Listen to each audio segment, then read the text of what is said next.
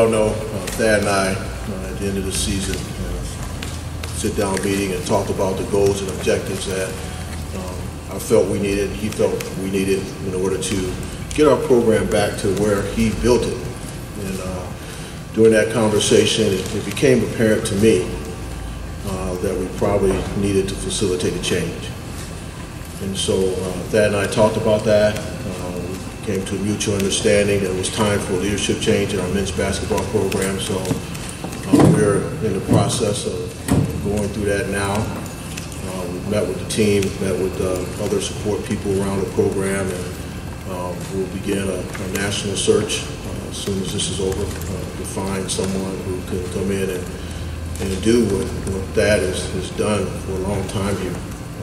So we feel that we were fortunate to have him as our basketball coach for so long and enjoy the great successes that you all have and you all know about that he brought to this program. He set a standard for us. And so I want to publicly thank him and Barb and his family for all the great work and effort that he's put into The Ohio State University. All the young men that he recruited here and provided an opportunity to get their education, an opportunity to be champions and go on to the next level. While this may be a surprise to many, I think it's the right thing for our program at the right time, and we'll go about the business of doing a national search immediately. So that. Well, let me say this. I think thinking about it, if you wanted the exact thought of where my emotions are, there's a great song that says, sometimes the light shines brightly on me, other times I can barely see. Lately it's occurred to me what a long, strange trip it's been. And, you know, obviously this has been probably the greatest 13 years of my life. You know, just looking around here and seeing all these things that the guys have been able to accomplish has been awesome. You know, thanking my wife, my two daughters, they've been with me at the top and at the bottom. You know, I think from Gene to Dr. Drake, to Dr. Gee, to Andy Geiger, Buckeye Nation, been an incredible run. You know, I know how hard the conversation was that we had, but completely understand it. We mutually agreed to do this. You know, I think from so many people that I'd like to thank. You know, 13 years is amazing.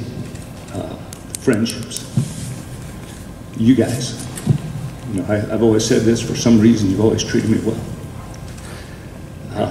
To the Schottenstein staff, you know, just everybody in this building. I'd like to name them all, but my boys downstairs and I have had an incredible time.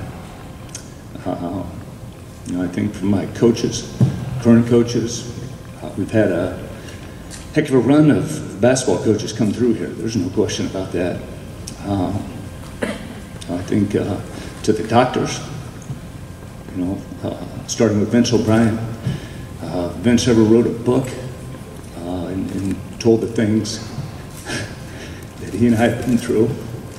You know, from Dr. Katie, my neighbor, how many times I pulled up to his house at probably 10 o'clock at night and said, I can't move. He'd get me good. Dr. Jones, you know, taking the pills to coach, the pills to stop coaching, the shots before the games, stuff wears on. You know, been an amazing deal. But most important, I want to thank the players. Damn, we've had some good ones. Those are the guys that get the job done for me. And I'm grateful to them. Thank you. I'm starting to get some feeling back because this job makes you numb.